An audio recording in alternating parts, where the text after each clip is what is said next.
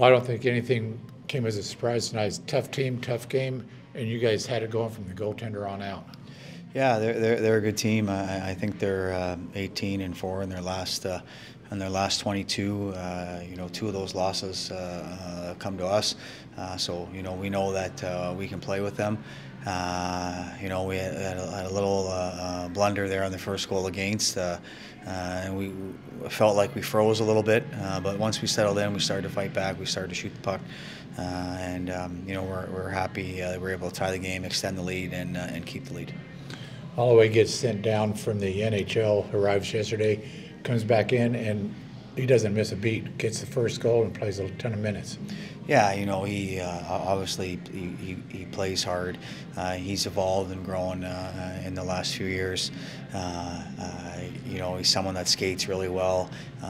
Was a relationship with the coaching staff, with the players, because he's been here obviously parts of a few seasons. So, he's an impactful player. I think it pushes the rest of the guys in our team to play to his level, but at the same time, he has to make sure that he sustains the level that he was at tonight, and we're happy to see him get the first one. And then Jack Campbell's play tonight stops 31 straight after that first goal, and your PK comes to life and stops 6 power plays. Yeah, I mean, PK was excellent.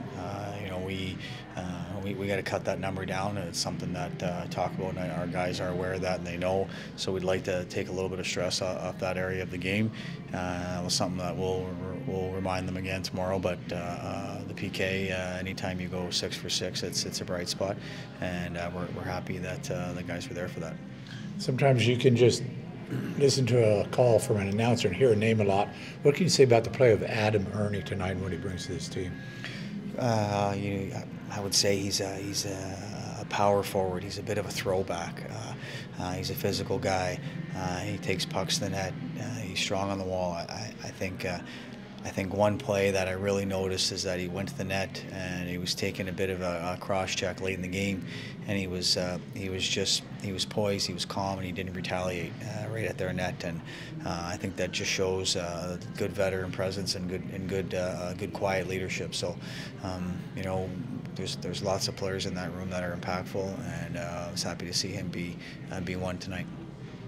Coach, with a tight race in the Pacific Division, a lot of teams close in the standings based off points. Do you guys go into each game with that mindset, that must-win game, or points that we score could catapult us in the standings? At this time of the year, every game's the biggest game of the year until the next one.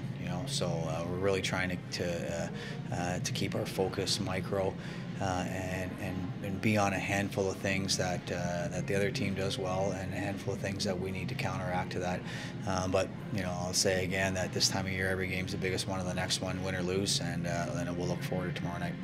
You mentioned earlier that Colorado being 18-4 in their last 22, 2 of those losses to you guys, another win tonight. Do you feel more confident? Do you guys feel more confident facing Colorado, and what does that do for the confidence in other teams in the division? No, they're a tough team. Tonight was a 2-goal game. The last one here was a 3-goal win by them. All the other games, aside from that, not counting the empty net goals, they're all 1-goal games. Could almost win either way. So they're a tough team. They play fast. They pressure the puck. They're heavy at both nets, and we need to make sure we try and match it tomorrow night, because the second one's going to be even tougher.